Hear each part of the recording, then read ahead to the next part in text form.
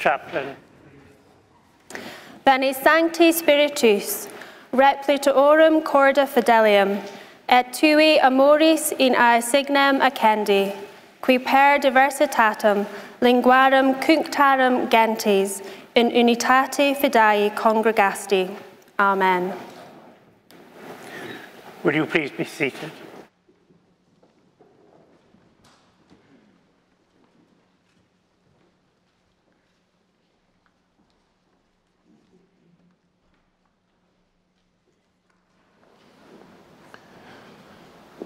I welcome all of you most warmly, and especially Archbishop, you and your wife. Now, this is the university's chapel, and although many of those present have been here before, a little revision will not hurt us. This university, like that of St Andrews and Glasgow, is a papal foundation. The Pope was Alexander VI, who died in 1503, and following a petition by William Elphinston on behalf of King James IV, the Pope issued a bull founding the university in 1494 and appointing William Elphinston as the first Chancellor.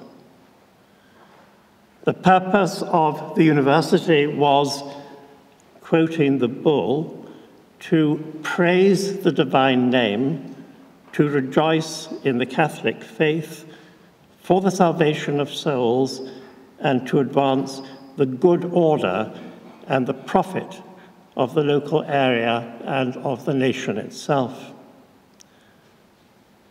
Now, Elphinston had been consecrated as the Bishop of Aberdeen in 1488. His diocese was large, scattered, and in disarray. He completed building St Macha's Cathedral in Old Aberdeen, and he extended St Nicholas Church in the nearby Royal Borough of Aberdeen, and he built the first stone bridge over the River Dee. He had been the Chancellor of Scotland and the Lord Privy Seal. Elphinston appointed our first principal, Hector Boyce, and Hector Boyce was a philosopher, he was an historian, and perhaps astonishingly, he was a friend of Erasmus, and he can be called a humanist scholar.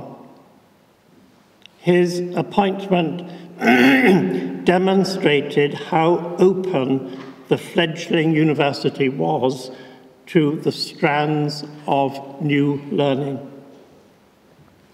Remember that Patrick Hamilton, who was burned to death in St Andrews in 1528, was also an Erasmian scholar. Work began on this chapel on the 2nd of April, 1500, and that was consciously the day and the month on which Solomon began to build his temple. And the chapel, remarkable then and now, was the apple of Elphinston's eye. Its oak choir stalls are untouched, and they are now as they were in the days of Bishop Elphinston. And Elphinston, of course, is buried here in front of me, and Hector Boyce is buried just there, slightly to my left. So this is the heart of the ancient university. I have a number of loyalties to this city, as I was born here, and I came here to teach in 1993. I was and am proud that the Enlightenment philosopher Thomas Reid taught here, but my strongest emotional bond to the university is my admiration for John Forbes, a now largely forgotten 17th century professor of divinity. In 1638, many people in Scotland signed the National Covenant, protesting liturgical reforms proposed by King Charles I. Anyone who thinks that thought crime and enforced consensus is new in Scotland shows how little they know of our history. They should read Walter Scott's novel Old Mortality, a grim comedy aimed at obsessive thinking. The Covenanters took their document from place to place, inviting people to subscribe it. John Forbes, as leader of the so-called Aberdeen Doctors, declined to sign the National Covenant in 1639 as being contrary to their conscience. In 1640, John Forbes wrote, "I am so careful of the public peace that whatsoever I can do for it, unhurting my conscience, I will heartily do it. But seeing for the present I find not warrant in my conscience to subscribe the covenant in the way they require, I prayed you to think it more convenient not to require any more of me but a peaceable behavior."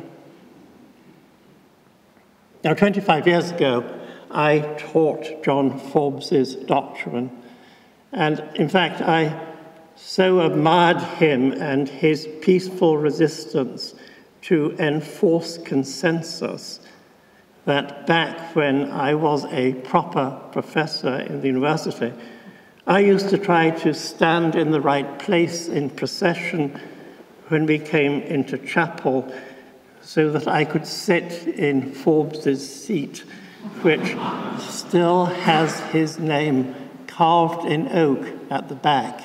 And in fact, it's on that side and far along. Now, Archbishop, leadership is enormously difficult today, not least because the temptation is always to fall into lazy polarization. I can believe that the leadership of bishops is especially difficult. It is crucial not to succumb, but to listen, to persist, and to carry on arguing for what really matters.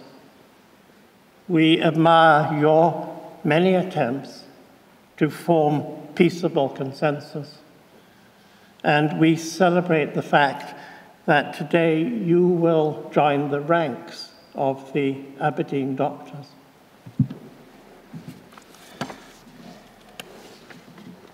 Now, the choir is going to perform a piece, and I'm going to say a word or two about it because it's an interesting and important piece. It will sing a setting of Locus Iste, which was composed by Paul Milo for the quincentenary of this chapel in 2005. And Paul Milo is actually here this morning, and he is the university's professor of composition. We are very proud of him, and his music was heard at the memorial services for the late Queen and at the coronation of King Charles 1 year ago.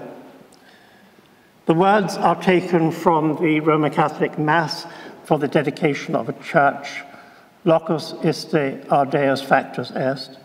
This place was made by God a priceless sacrament beyond reproach, to which, in a reference to the crown tower of the chapel just over there, there are two lines from the poet Peter Davidson.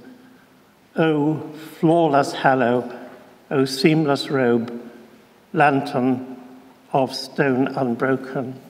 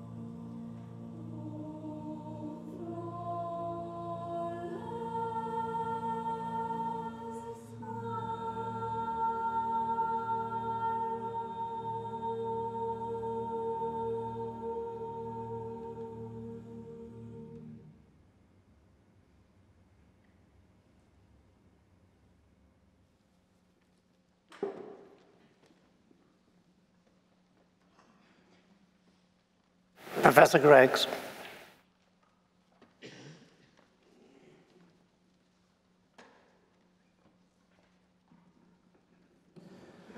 Pro-Chancellor, I have the honour of presenting to you for the award of the degree Doctor of Divinity honoris causa, the Most Reverend and Right Honourable Justin Portal Welby, His Grace the Lord Archbishop of Canterbury. Justin Welby needs little introduction. As Archbishop of Canterbury, Primate of all England, and symbolic head of the worldwide Anglican Communion, he is perhaps the best known and most recognisable cleric in the British Isles. He is well known for his willingness to speak publicly in the media on issues that the nation faces, and for his honesty and openness about his life and faith. Archbishop Justin was born in London. He was educated at Eton College and then Trinity College, Cambridge, from which he graduated with a degree in history and law, as well as the self-realization of personal faith, albeit his future could not have been predicted, since he reports being desperately embarrassed about this Christian turn in his life. Before feeling his call to ministry, a career fittingly for Aberdeen in the oil industry followed. During this time, Archbishop Justin married the wonderful Caroline Eaton, and they went on to have a large family. Tragedy, however, struck in 1983 with the loss of their 7-month-old daughter, Joanna, in a car crash. Typical of the Archbishop and of Lady Welby, their openness and honesty about this deeply sad event led them to establish a special day for bereaved parents during their time when Justin was Canon of Coventry Cathedral. And he and Caroline have pastored and comforted many bereaved parents. Following his theological training and several parochial positions, the Church was quick to identify the Archbishop's leadership skills. Within a decade, he had been appointed a residentiary canon of Coventry Cathedral and the coordinator of the International Centre for Reconciliation. Stories of his personal bravery through this time in some of the most difficult contexts in the world are remarkable, and a testimony to the man of conviction and faith that he is. Prior to his consecration and appointment as Bishop of Durham, Archbishop Justin was appointed Dean of Liverpool Cathedral. As a Scouser myself, I can personally testify to his involvement in the realities of inner city life, as well as his intense work in making the cathedral a life-giving centre for the community. What I don't know, however, as an Evertonian, is whether he prayed sufficiently for the successes of the Blues during this time, or whether his loyalties may have laid with another team that I could never mention in the presence of so holy a man. Given our current performance, I think he didn't pray enough. After only 1 year as Bishop of Durham, Archbishop Welby was announced as the 105th Archbishop of Canterbury, in a line which stretches back almost a millennium and a half. He has brought a truly global, energetic, ecumenical, and wise approach to the role. There are too many aspects of his archiepiscopacy to list, but notable among these has been his capacity to address a range of issues which have hitherto eluded effective Christian comment. While everyone regrets poverty and many Christians have spoken and acted against it, Archbishop Welby has mobilised the Church of England, specifically against payday lenders and gambling machines. He brings an honest voice to the public square and has a strong record of being practical in working towards meaningful resolutions. Remarkable, perhaps for a church person, he has made particular contributions as a member of the Parliamentary Commission on Banking Standards. Within the life of the Church, Archbishop Welby has managed to maintain unity within a global ecclesial communion, which has at times been very divided. His work in reconciliation and forgiveness in relation to victims of abuse has been honest and powerful. Furthermore, under his tenure, women have for the first time been able to be consecrated as bishops in the Church of England, in no small part due to his guidance, wisdom, and vision.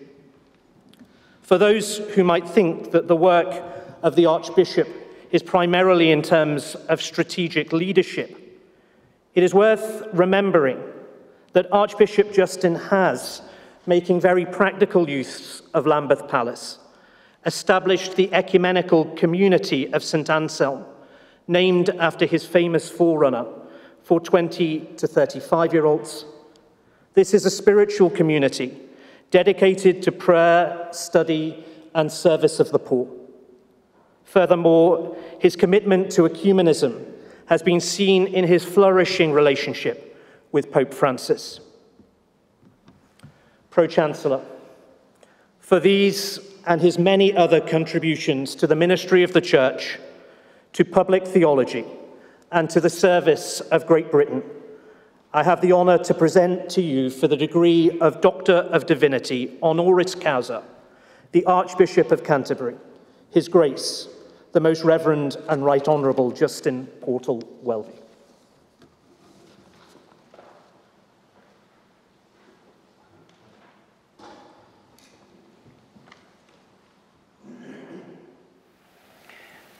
Ego te sacrosanctae theologiae, doctorem et magistrum, constituo creo proclama renuntio, et in signum capitum hoc pilio orno, quod ut felix fastumque sit, deum optimum maximum precor.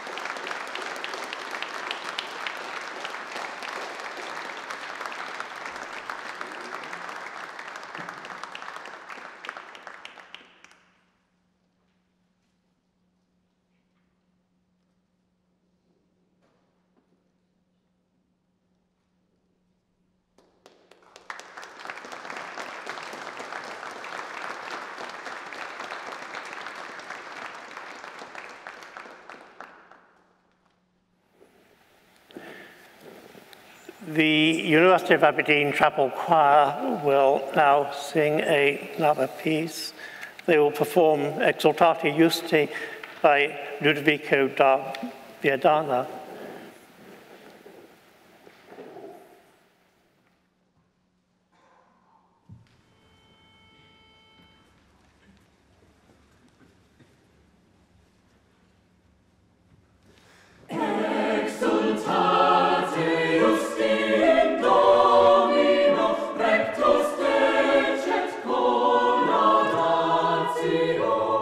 Confite mini Domino, confite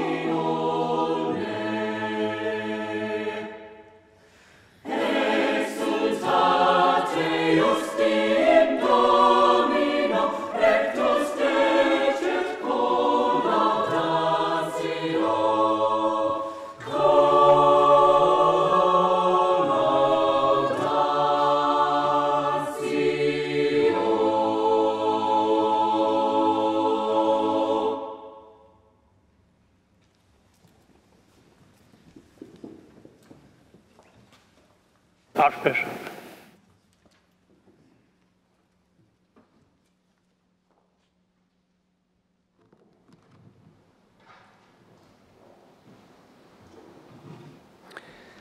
First, Pro-Chancellor, may I thank you for this great honour and the privilege of this degree, which I value enormously and feel greatly, greatly privileged to have been given.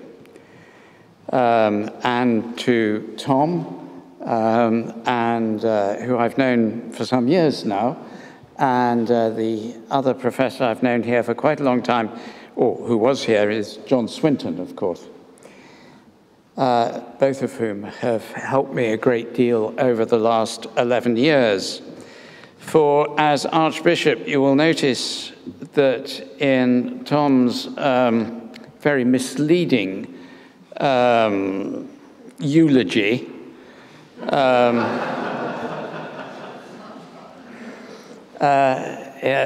there was no mention of academic qualifications.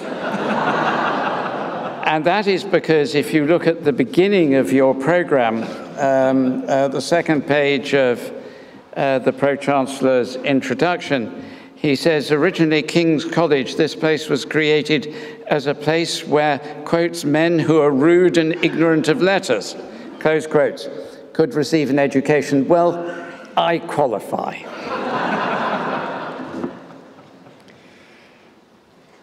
This university has been a place of teaching theology since 1495. It has an extraordinary, distinguished present as well as a lengthy past.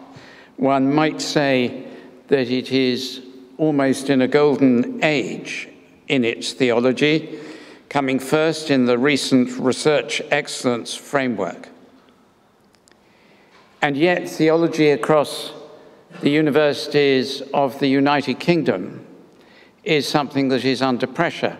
And there will be those here, as well as in other places, who say, why would one study about, as someone put it to me recently, in a calm but, shall we say, robust manner, why should one study about the fairies at the bottom of the garden to whom you address meaningless words? I think he meant God. And the answer, I think, is found very briefly in the way in which theology is first about God, and the idea of God is still at the center of the lives of about 80% of our global population. And one cannot understand much of what is happening around the world without a study of theology, or at least basic theological literacy. And yet that is a purely pragmatic answer. There is also that theology enables us to explore the complexity of the mystery that in our culture and history has been understood as being God. That mystery which is revealed to us as Christians believe in Jesus Christ, but also a mystery which throughout history has led too often amongst Christians to easy polarization, but in a good theological faculty such as this enables that polarization to be challenged. Let us just say that at the moment that seems more important than ever. Because in our situation, which one of our leading generals described as equivalent to 1937 or 1938, polarization is our greatest danger. For binary thinking is inherent to the idea of conflict and of war. The binary thinking that says victory or defeat are the only two options, not finding a way, the complicated, rubble-strewn, painful walk towards reconciliation and peace. And for those in the front lines, and for those civilians caught amongst such conflict, such as those in Rafah, or in the front lines in Ukraine, near Odessa especially, the ultimate binary, life and death. Theology expands our capacity to recognize that it's never that simple, that there are alternatives. And when well taught as here, when well thought as here, enables us also to explore and imagine new possibilities, which the conflicts of our intensely conflictual world at the moment do not present to our minds as possibilities. May theology flourish. May this university flourish in its teaching of theology and in all that it does. May our society in these coming years find afresh the real alternative to radical autonomy and individualism, which is found in ideas of the common good, of the community, of compromise, and the recognition of the struggles of others as real to them as ours are to us. Thank you again for this great honor.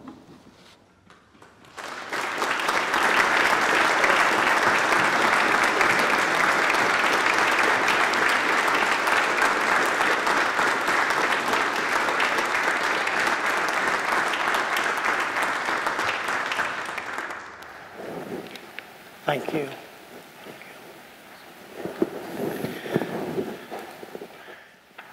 The chaplain.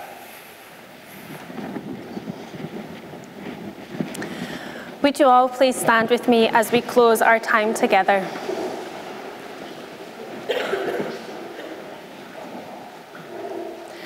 May the road rise up to meet you. May the wind always be at your back. May the sun shine warmly upon your face, and may the rains fall softly on your fields. And until we meet again, may you be held in the palm of God's hands. Amen.